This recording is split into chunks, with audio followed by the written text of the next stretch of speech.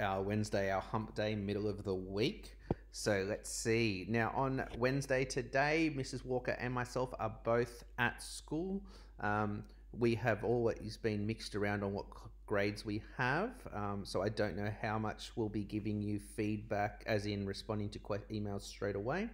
I'm assuming one of us will end up on stage 3 and one of us will be able to give feedback almost instantaneously, but that may not be the case. So just be mindful. We're not going to be responding straight away. In that vein, there's no Zoom today. So because we're both at school, we thought we won't put a Zoom in case we can't make it. We'll see how things run. So that's why there was a Zoom on Monday and no Zoom on Wednesday. Okay, today's focus task: reading, inferencing, spelling, grammar. So the reading here, the comprehension strategy. It's very important you do the comprehension strategy and you do your reading. I've always said reading is one of the most important components of your learning. So it's really vital that you do it. Inferencing and grammar tasks, especially that you're doing nice, neat handwriting. Some people are spending all their work on their iPad. You can't go a whole term without writing. So it's really important that you are writing, please. Check in. Our attendance has drifted off. We were started as the best grade in the school with 100% attendance, but over the last week or so, we've really dropped off. If you are struggling, you need to let us know, but it's really important you do your attendance. And if you are sick, you need to have your parents contact the school to let them know that you're not learning for the day. You can't just do the attendance and then not do any work, okay? We do just change your attendance later, but it's just more hassle for us. How are you feeling today? Please make sure you fill that in, especially if you're struggling. Even more so if you're struggling, I need to know so that we can contact you, we can check in. Say the prayer. Reading. Okay, our reading is monitoring on our Wednesday, which is coming up with words that need clarification. So picking some words from your text. It says at least 3 words from your text. We put 4 spaces because you may wish to do 4. And what is their definition? Okay. Now our writing. If you've been working on this, all you have to do is the conclusion. You may have even done the images, which is the other part of today. So listen to the audio. It talks through what to do. But it's really important that you are working each day on this. If you're not, you need to go back and catch up. You should have completed all your explanation paragraphs yesterday. If you've not done this, you will need to finish that today, as well as doing this. Today we'll be writing our conclusion, adding in images or charts. Let's have a look at an example conclusion. Here we go. We know the conclusion is a summary of the key points in the text. It wraps everything up. Your conclusion will be around 2 to 3 sentences that sum up the process of your topic and remind the reader of the purpose. What's the purpose? Okay, read this example. You're obviously adding in images or flowcharts to help engage and inform our reader. Okay, images are vitally important to information text. So your slides template here, open it up. Okay, let's open one up. Let's click a 5R student today. Let's have a look. Who's jumping out at me? Let's go with Micah. Let's have a look. I'm here to teach you about how to write a book. Okay, he's done a general introduction, not about the topic, but note here. Headlines, once you've filled in the box, beautiful. Okay, so you can see the comments, the information here. All right, let's have a look at another one. Let's see what Xavier's done. Okay, so he's started including his images. How do you make a rabbit cage and what do they do? It outlines what it is, which is a great introduction. Description paragraph, okay, nice. And then we're coming up to here's description paragraphs, which is what you guys work on today. So that will be done by the time you watch this video, I'm sure. Let's have a look at one other. Let's have a look at Elizabeth. Okay, ooh, nice and pretty. Okay. As you can see, how to duplicate items. Oh, interesting. Have you ever wanted 2 chocolate bars instead of 1? Always. Or 2 dogs or cats? By the almighty Elizabeth. That's awesome. Wow, okay, nice. So here you go, how it works. Nice, Elizabeth. Love it. All right, let's keep going. Let's go back.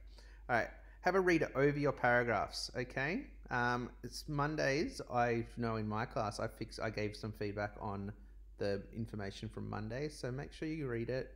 I changed mine to a different color so you could see what I changed. Write 2 to 3 sentences, add images. So fill out all the image boxes throughout, okay? You guys have been doing a great job, so keep that up. Mathematics. All right, Sammy's dad is laying out new grass in the backyard. So grass needs to cover, so we're talking area. The backyard is a square with sides of 12 meters. Huge backyard, 12 meters by 12 meters.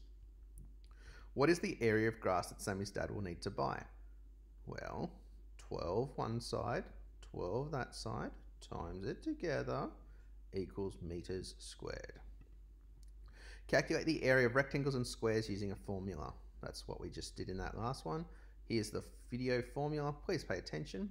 Okay, it explains how the formula works, which is quite interesting. I like it. Okay, calculate the area, length and width, area. There you go, beautiful, beautiful. Okay, nice and easy this one. As long as you know your times tables, super easy. It's got 1, it's telling you it's a square. It does look like a square. I always think they should have the lines to state that it is a square, but keep going. All right, show all your answers. Look at here, how you show your answer. You actually write the formula. Length times width times area, L times W equals A. So centimeters times that equals that. Here, you've got the reverse. 99 centimeters squared is the total area. So what times 9 equals 99? 11 times 9 equals 99. All right, 4 times what equals 72? So you can reverse it, do a inverse operation. 72 divided by 4 equals what? To get your answer. Pretty easy. 117, 9. Ooh. You might need to try your times tables. 9 times 10 is 90. 9 times 11 is 99. 9 times 12 is 108. There you go. Okay, keep going. Nice. Calculate the area. Paddock A, B, C, and D. Oh, simple, guys. Simple, simple, simple. All right, here's a nice one. Extension task.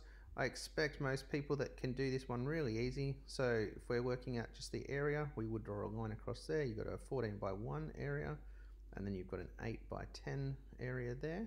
Add the 2 areas together. This one, you can cut your lines however you want. So you might do 10 times 28, 10 times 28, and then you've got 16 by, that's 28, that's, which one's 16 there? I think it's saying the side's 16. So, oh yeah, the side's, that's 16, which means down here is 12, and 10, 10, that's 20, that's 33, that means that's 11, okay? So 11 times 12, done all the hard work for you. Inferencing, another thing we're marking about earthquakes. Okay, so we've got true or false for the first 6, and then you need to list the difference between the focus of an earthquake and the epicenter. So what is the epicenter of an earthquake? What is the focus of an earthquake? Define it for me. So instead of drawing it in a table, just tell us what the epicenter is and what the focus is. I changed that when I made it. Okay, spelling grammar. Okay, again, I've added the circles, so drag and drop where they go. 4 spelling mistakes, 3 capital letters, 2 question marks, and 2 full stops, and then handwrite it correctly and upload it. We'll be looking today on these ones. Religion, what is happening in this image? What's this image depicting? What event? Okay, watch the video. Here is your video. What does the term Sabbath mean? Key words. So it's the focus. So one of your points might be what it means. And what else does it talk about? What are the key ideas? Oh, here you go. It's a different definition. Don't go and write this as that one, because this is a person telling their meaning. Sabbath is that uncluttered time and space in which we can distance ourselves from our own activities enough to see what God is doing. A task. Create a word art using the app WordCloud. There are lots of different ones. Wordly, any other app. If you search WordCloud, there'll be a million apps. There's a lot of free ones. And you put some words in and it makes a little artwork. Okay. And our art. We haven't put this in because we're going to talk about this later on. So I will add an extension to this video, or actually I might just leave it and not and you'll see the slides But in regards to our Christmas art, we've just been having a meeting as a stage.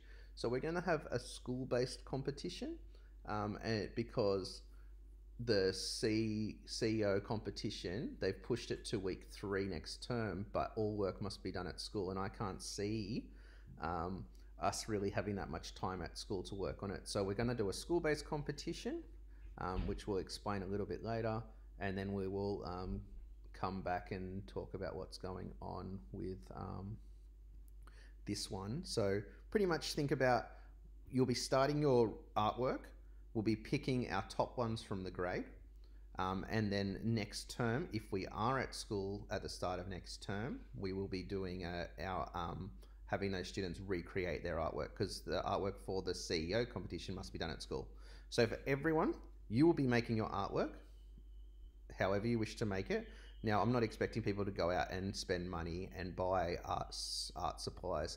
So if you don't have a large piece of paper, the large sort of stuff, you can work on a smaller one for our school-based competition, because it's just not going to be practical. But I do want everyone to come up with an artwork. So we'll explain that soon, and you'll see the slides. I don't think I'll add to the video. I might, but we'll see how it goes. And then next term, if we're back next term, at the start of next term, we better be back next term, or this is going to go forever. So what we'll do is we'll actually make sure that there's the people that have shown that they've got a bit of skill there, work on it. They're recreating their artwork to submit, but we'll wait and see. Our reflection, please fill it in. Okay, I left our code work right to the end of this video. Our code word is fox. Today's code word, fox. Send through the fox.